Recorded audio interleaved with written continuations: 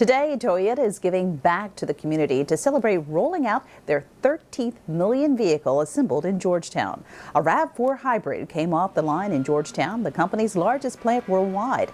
Now they are giving $1.3 million to STEM education and workforce development programs all across the Commonwealth. According to Toyota, this is just one of several milestones to happen this year. Later this year, the Georgetown site will celebrate its 35th anniversary after opening in 1988. The plant will also produce its 10 millionth Camry. The plant also produces the Avalon.